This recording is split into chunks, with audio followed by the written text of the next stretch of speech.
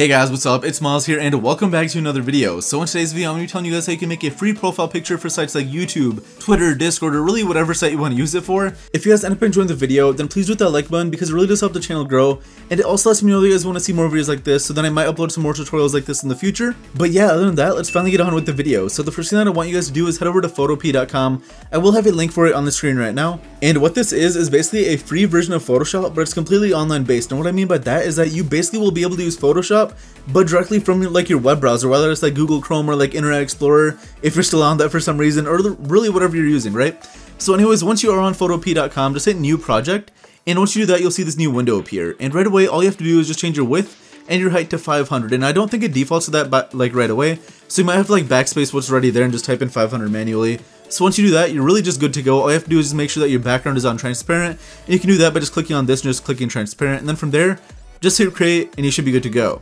And right away you can see a new canvas appear, and it is pretty small like right off the bat, but trust me, all you have to do is just hit the zoom in button right here, this little magnifying glass. Make sure that you're on the plus button right here, tap it like once or twice and you should be good to go. I tapped it twice so it's a bit too much, so I'll click the minus button now and then tap it once more and zoom out. But yeah, and we can start talking about the background, because of course, when you are making a profile picture, the first thing you want to start out with is going to be the background that it's going to be like based around, if that makes sense. And the cool thing about Photopea is, like I said before, it's basically an online version of Photoshop. And by that I mean, it literally has almost every tool available that Photoshop has. So like we have the gradient tool right here. I can just click it, drag around, and just like try to make a cool pattern like for the background myself. But personally I find there's way more fun finding random images off Google Images, like radial backgrounds or grunge backgrounds, galaxy backgrounds, and things like that. And then trying to modify them in Photopea to like make them look better for your profile picture. So I'm going to quickly hit Control Z to like get rid of like what I just did, and we're going to go to Google Images. Right here we can do the radial background, which kind of like shows you in a sunburst effect, and you'll have a bunch of like cool different like pictures that you can choose from. And then moving on from that, we have the grunge backgrounds, which honestly I'm not really a big fan of, but for some reason they're very popular in like the Call of Duty community, so I thought I'd show them anyways. The cool thing that Google has right here though is that you can actually filter them by like the color that you want to pick. So if I hit green right here, it will show me a bunch of green grunge backgrounds, which honestly look way better than the ones that I just saw.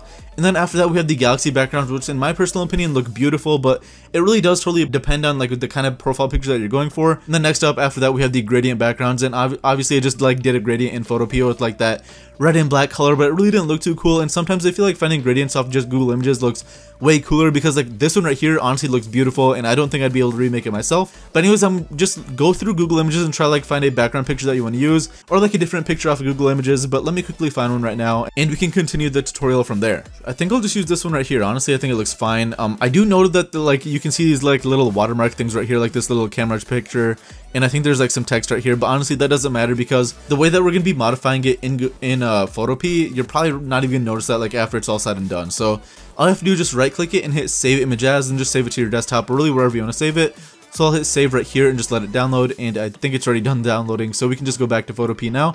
And all you have to do from here is just open up your file explorer and look for it on your computer. Alright, cool. So the cool thing about Photopea is like when you do find something on your file explorer, all you have to do is just click it and then just drag it into Photopea, and it literally will fill up your canvas completely, right? It might not fill it up completely. It might be something like this right here, and then all you have to do is literally just grab on the anchor points, just drag it up until it fills it up completely. The cool thing about Photopea though is like it does use the same kind of like hotkeys that Photoshop has. So like if you hold shift and then drag it up, it will keep these same proportions all the way through.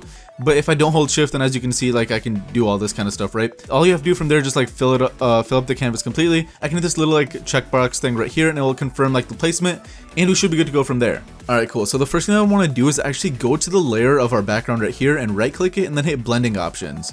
So now you're going to see this like new window appear, which is going to be the layer style window, and we're going to go to color overlay, click that, and you'll see right away that the color changed for it, and yours is probably going to be like on 100% opacity. So basically what we want to do is like change the color around and maybe try like a red or something, and then hit OK right here.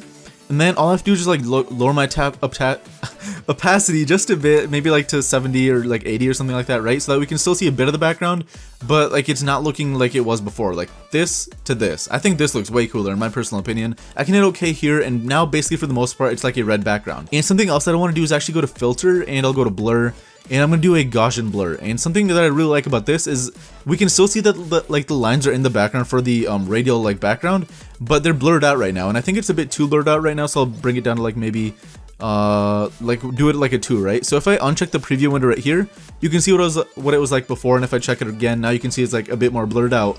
And the reason why I did that is because 1, it looks way cooler, and then 2, it also helps us get rid of like the little watermarks that were like right here. But anyways, from there I can hit OK, and as you can see right away, we don't see any of those watermarks anymore, and it honestly looks way cooler. So yeah, now that we do have the background, honestly the rest is totally up to you and like whatever you want to do for like your custom profile picture. The most common one that I usually see people do is like usually adding like a circle thing right here, and then they also add like a little letter or something that kind of like represents their name.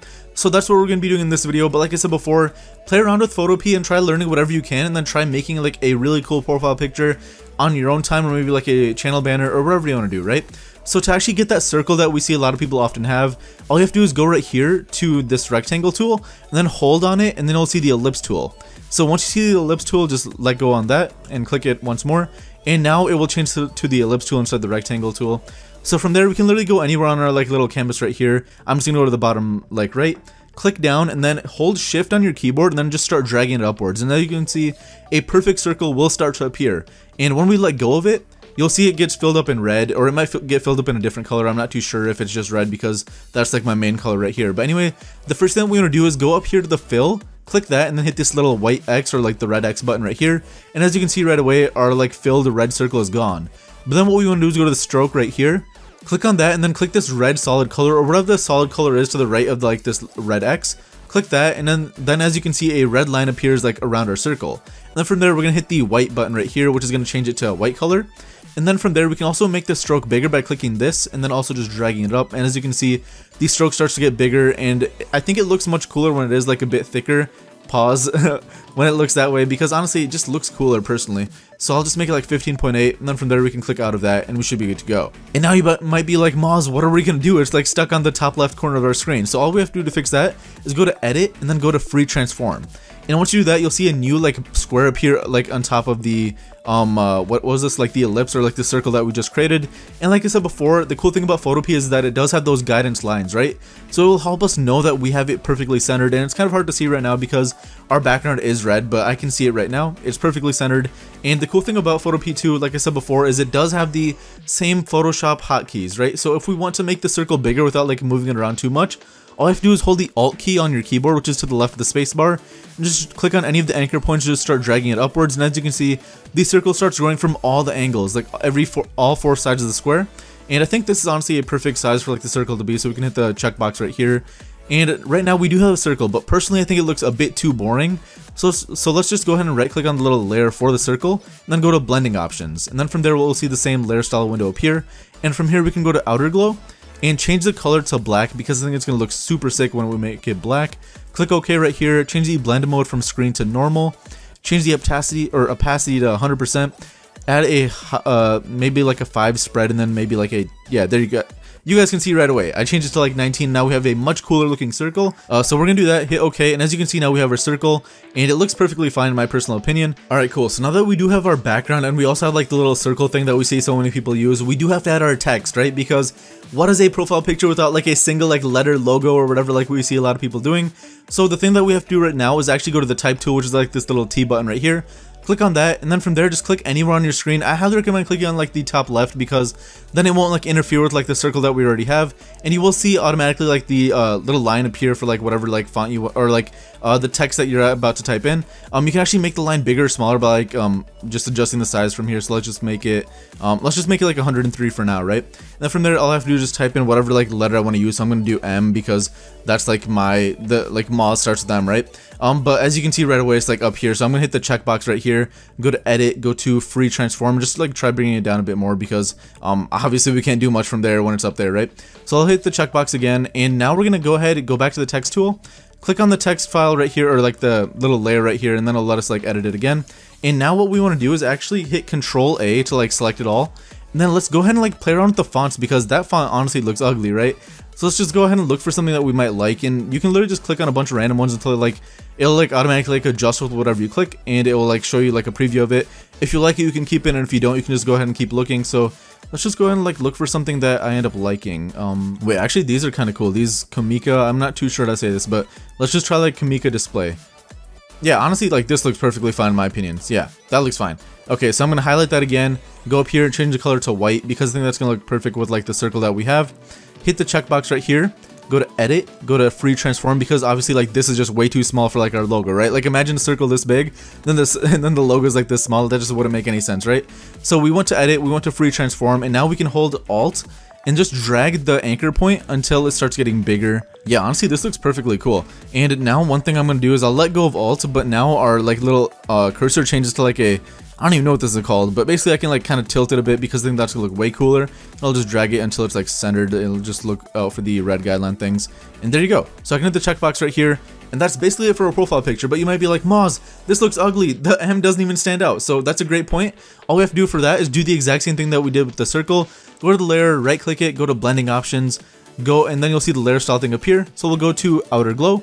And it will automatically, I believe, copy the exact same settings that you had for the circle, because like as you can see right away, it's already at 6 and 25, and I believe that's exactly what we did for the circle. So we can leave it as is, and of course, if you want to change it up however you want to, feel free to do it. Like you can change the color to, I don't know, yellow if you want to. That looks awful though. Please don't do that. But anyway, hit OK from here. Hit OK from here. And honestly, guys, that's really it. This is a very basic video on how to make a free profile picture for sites like YouTube, Twitter, Discord, or really whatever like site you want to use this on. Of course, the last step that you have to do is go to File, then go to Export As, then save it as a PNG on your desktop. You make sure that your quality is at 100%, because of course we want to get the best quality out of this profile picture that we can. So from there, just make sure you hit save and just save it on your desktop or wherever you want to save it. And yeah, so now that I do have it saved on my computer, I can just click it right here, and as you can see, it does open up. So just save this in like your pictures, your documents, or like a YouTube folder, or really whatever you want to like save it to. But yeah, I hope you guys enjoyed the video. If you guys did and you guys want to see more videos like this, then please do hit that like button. It really does go a long way in helping me like know what to make in my next videos. And also please do hit that subscribe button if this is like your first time ever watching me. But yeah, I hope you guys enjoyed the video, and I'll see you guys in the next one. Peace.